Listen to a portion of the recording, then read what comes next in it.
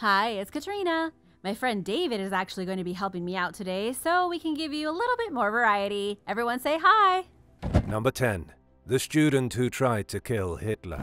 Maurice Bavor was a Swiss theology student who tried to assassinate Adolf Hitler in 1938. His is one of the lesser-known plots of the many failed attempts to bring down the leader of the Third Reich, but it was also one of the bravest. Maurice was a member of the anti-communist group Campagne du Mystère, one of the most obscure groups of the time. Not only were these guys anti-communist, but they were convinced that if communism was destroyed, the Romanovs would once again rule Russia, and balance would be restored to the world.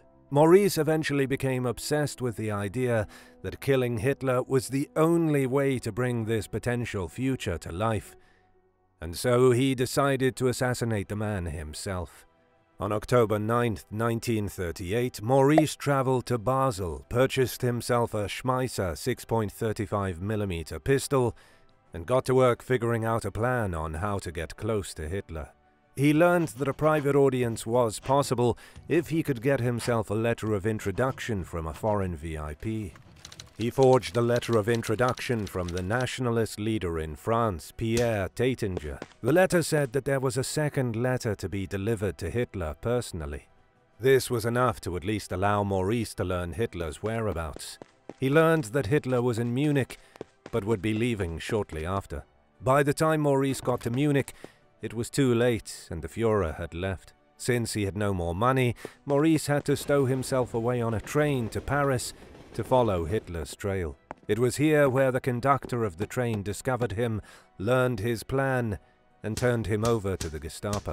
He was then tried, found guilty, and was executed by guillotine on May 14th, 1941. Number 9. The July Plot. The July Plot is by far the most famous attempt to murder Hitler. The men behind the plot were high-ranking German military leaders. These people recognized that Hitler's war effort was suicide for Germany. Fighting a war with the West and Russia would lead to nothing but the destruction of Germany. Their plan was to first assassinate Hitler, then stage a coup d'etat. They had plans for a new government to form in Berlin and put an end to the foolish war. The main players in this plot were Colonel General Ludwig Beck, Colonel General Friedrich Olbricht, Major General Henning von Treschow, and Lieutenant Colonel Klaus Schenk von Stauffenberg. All of these men died in 1944. The plan was to take place at a meeting in the Wolf's Lair, Hitler's secret command post, in what back then was East Prussia. The room would be filled with 20 senior German officers and Hitler himself. It was Stauffenberg who planted a briefcase under the table, packed to the brim with explosives. He then said he needed to make a phone call, left the room, and the bomb went off at 12:42 p.m. The issue was that somebody had noticed the briefcase and moved it to the other side of the room, away from all the people.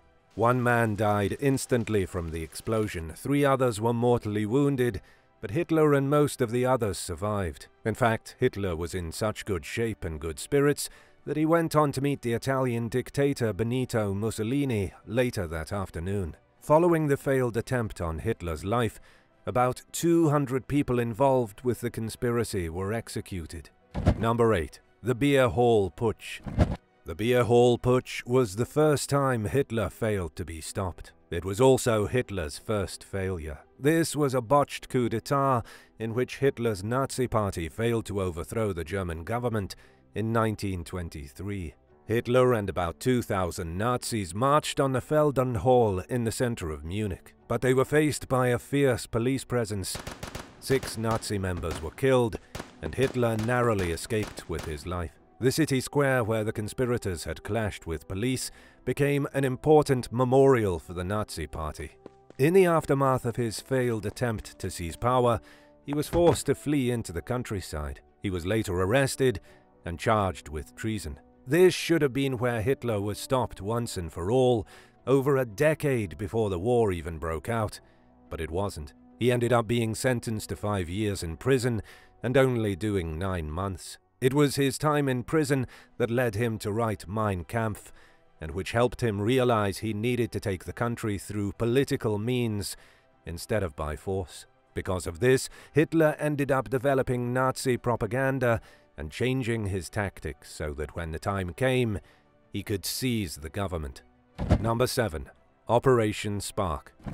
Operation Spark was put together by a group of German army officers who called themselves the Black Orchestra. The name was coined by the leader of the group, Major General Henning von Tresckow. He knew that while Hitler still lived and breathed, it would be impossible to take him out. The only way to save Germany from destruction was to kill Hitler, and then institute a new head of power and stop the war. The Major General was behind several different attempts. One of them was in 1943, a year before the July plot that also failed. Hitler flew to his headquarters in Ukraine on February 19th and was planning to stay until March 13th. Before he would go back to Germany, he had plans to visit the AGC headquarters and meet with some of the officers before departing. This was when the Black Orchestra decided to take him out.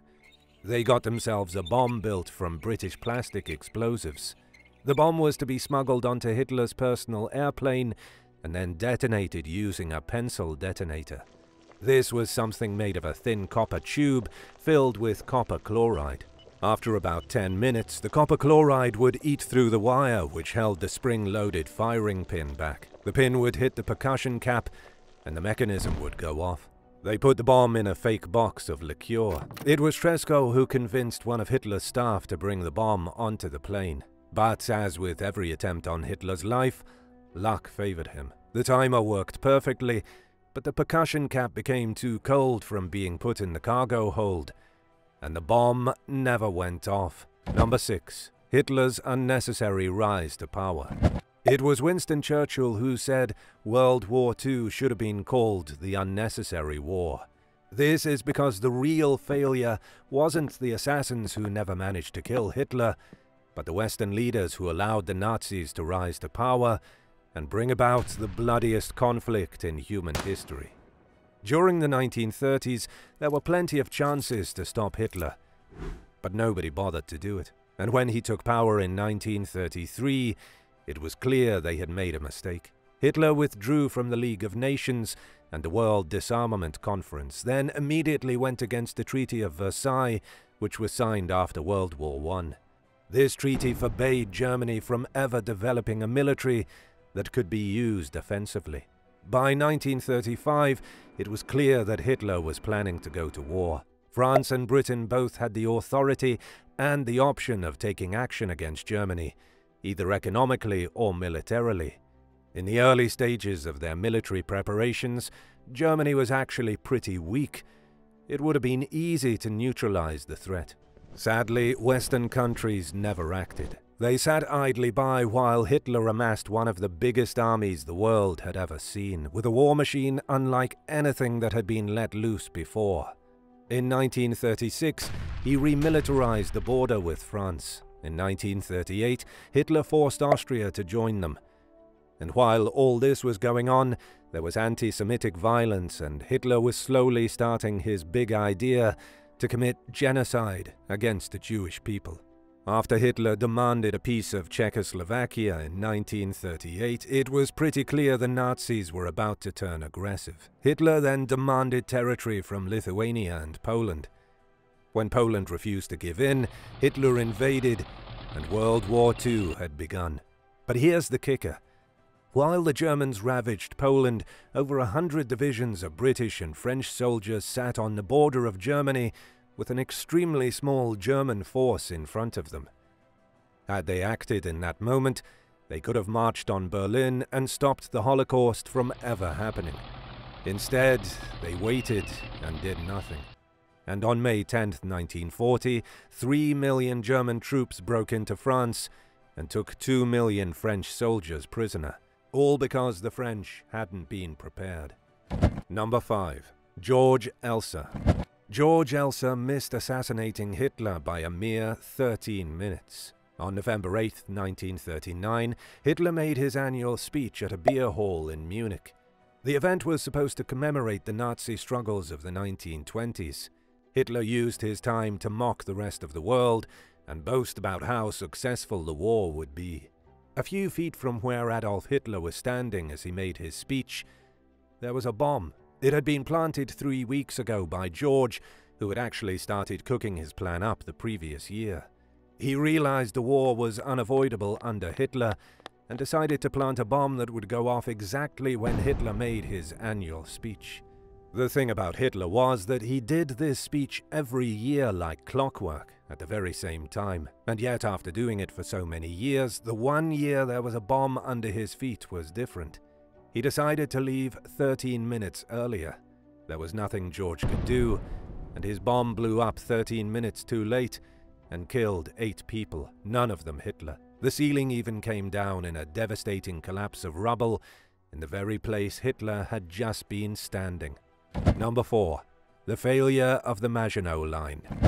We know that in May of 1940, Germany entered France and destroyed it. What you might not know is that in 1914, 8.5 million French soldiers gathered their strength to fight Germany in World War I. Over 6 million were killed during the brutal trench warfare. Afterwards, the French government decided it was going to protect its border from Germany at all costs. This turned into the Maginot Line, a series of underground fortifications that stretched 300 miles.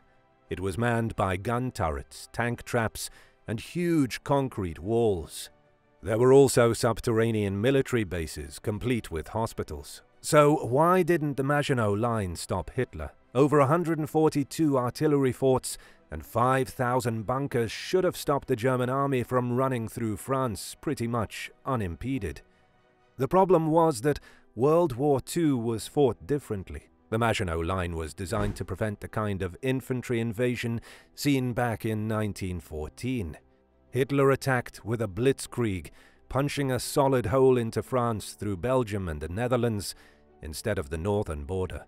The Great Maginot Line proved utterly useless. Number 3. March 21st, 1943.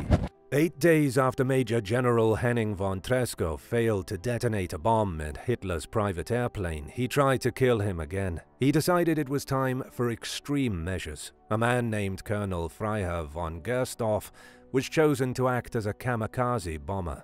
Hitler was going to be attending the Heroes' Memorial Day at the Zeughaus Museum in Berlin, and Gersdorff was to blow the whole place up with bombs planted in his coat pockets. All the attempts had come so close, but Hitler always managed to be just the right distance away to avoid death. This seemed like the right move. The bomber would get right beside him so that their arms were touching, then blow himself up, taking Hitler with him. The issue was 2 minutes. Hitler was only going to be inspecting the exhibits for approximately 8 minutes, but the fuses on the bombs were set for 10 minutes. Gersdorff learned this too late and had to call the whole thing off. There was no way to set the explosives off earlier because he was already at the museum, and no way for him to follow Hitler when he left after those 8 minutes. If they had only made the fuses for 5 minutes, Hitler would have been toast. Number 2. The Oster Conspiracy. The Oster Conspiracy was the plot to kill Hitler in 1938 to prevent World War II from ever breaking out. There were a lot of men in the German military that believed an invasion of Czechoslovakia would be disastrous. One of those was Lieutenant Colonel Hans Oster. He had been watching Hitler since the early 1930s, and he knew he was dealing with a dangerous and psychotic individual. He came up with a plan to take Hitler out. Oster and other high-ranking German officers hatched a plot to storm the Reich Chancellery and take him by force. They would either arrest or kill Hitler on the spot, then restore the old German monarchy and make Prince Wilhelm of Prussia the leader of Germany. The plan never came to fruition because of 2 major things that happened. First, Neville Chamberlain, scared of the possibility of war, handed over certain parts of Czechoslovakia to Hitler, and on October 1st, 1938, Poland annexed a chunk of Czechoslovakia. Hitler was suddenly seen as the greatest German statesman of all time, who was simply given large swathes of countries by foreign leaders. It suddenly became impossible in the eyes of Oster and his conspirators to simply overthrow Hitler's wildly successful government. Oster ended up getting caught in 1943 for helping Jews to escape Germany, then was executed in 1945 for his role in the July plot. Number 1. Eberhard von Breitenbuch. On March 11, 1944, Eberhard von Breitenbuch tried to assassinate Hitler. Like so many failed conspirators, he too was recruited by Henning von Tresckow. Eberhard was the reserve cavalry captain and an aide to the field marshal. He actually volunteered himself to assassinate Hitler, and so it was Tresckow who gave him the mission. He described himself as a crack shot and was convinced if he got close enough, he would kill Hitler with his service pistol instead of using an unreliable bomb. Eberhard armed himself with a 7.65mm Browning and accompanied Field Marshal Ernst Busch to Hitler's residence in Birkhoff to attend a conference. The assassination attempt was foiled before it ever began because he was denied entrance into the building. He had gone all that way, concealed the pistol in his pants, and never even made it into the building, or got close enough to shoot Hitler. How different do you think things could have been if Hitler had been successfully assassinated? Let me know in the comments, and thanks for watching. Be sure to hit subscribe, and come back soon for more awesome videos from the channel.